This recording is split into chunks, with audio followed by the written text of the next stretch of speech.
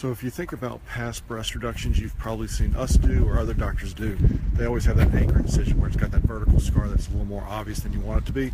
Well, now we're getting to that, and we'll explain why that is a good procedure to do in this patient, why she's a candidate, and what are the trade-offs. Typically, breast reduction requires an incision around the areola, a vertical incision, and a horizontal incision to take out the excess skin, take out excess breast tissue, and then give a nice. We can just skip this vertical incision and just make the incision here, and then push and then remove excess breast tissue here and move this nipple and the underlying breast tissue up. With this specific type of no vertical scar breast reduction, insurance does not cover it, so you would have to pay out of pocket if you were a candidate for it. And also keep in mind, we do send the breast tissue to the pathologist just to make sure there's no cancer. Like, the chance of finding cancer in a breast reduction specimen is less than 0.02%, so not very common, but we just want to be safe. Again, if you want to check pricing, go to buildmybod.com and then look for Pacific Heights Plastic Surgery, and you scroll down the page, and I'll just skip down for you here. And there it is, no vertical scar breast reduction. You just add it to your wish list, submit the wish list, and you can check pricing.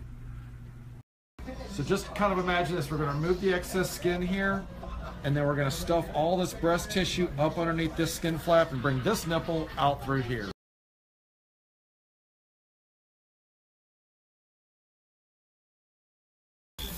So what I do with my breast reduction is actually infuse tumescent solution, mostly just so that it'll constrict the blood vessels so there's less bleeding, because then I cut the breast tissue out with a knife rather than using the Bovie, so there's way less smoke. Just to be clear, we're not doing any liposuction to the breast, we're just infusing the tumescent so it'll reduce bleeding, so I can cut the tissue out with a scalpel rather than Boving it out and making a ton of smoke. We're going to start our incision now. We're going to de-epithelialize, remove all this skin, and then push all the breast tissue up underneath the flap of skin up here.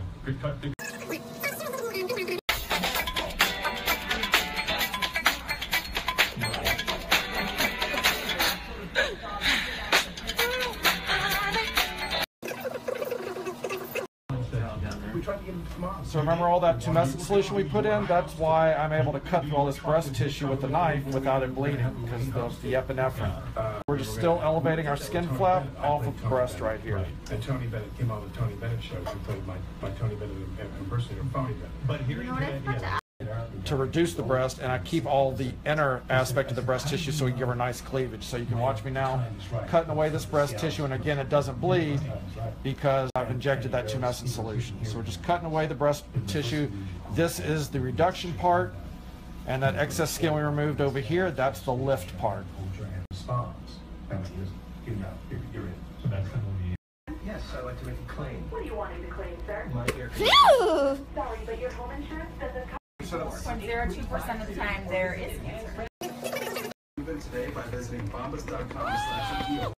So the only real drawback to doing this no vertical scar technique is that since we're not removing this excess skin here, which would create a scar, that leaves flapped over the skin, the breast tissue's underneath. I'm cutting out the hole, and we'll bring out the nipple here in just a second. Not this Tuesday, the following Tuesday.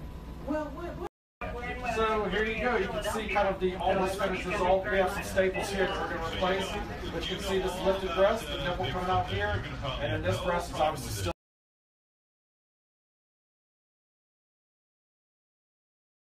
So we have a viewer that is chatting, asking about why they should do this sort of a breast reduction or breast lift over a vampire breast lift.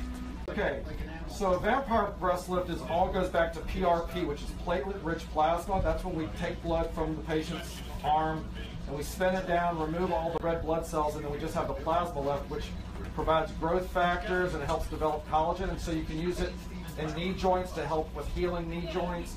You can use it for the facelift to help develop collagen in the face to fill in like parentheses lines.